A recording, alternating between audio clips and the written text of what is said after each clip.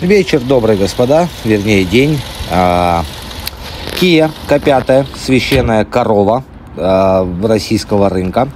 2020 год, на 2-литровом моторе, на нетурбовом, на 150 лошадиных сил.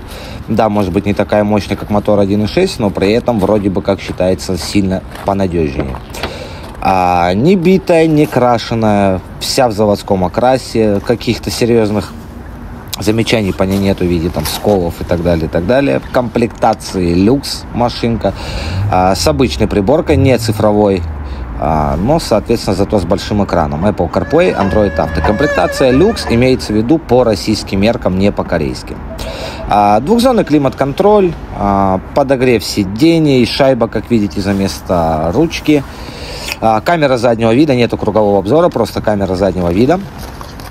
Стандартная музыка стоит на машине, бесключевой доступ есть, панорамы нету. Салон это кожа, не чехлы. Вот что еще? Подогрев руля, подогрев и вентиляции передних сидений, электропривод передних сидений, простая диодная оптика, ну линия, понятно, монобровь LED, а так в общем и целом задняя оптика простая. Большой просторный багажник, как сами видите, без всяких каких-то косяков, нареканий и так далее, и так далее. Еще раз напоминаю, что машинка не участвовала в ДТП. Весь кузов у нее абсолютно в заводском окрасе. На вот таких вот симпатичных колесах. У резины остаток порядка 70%.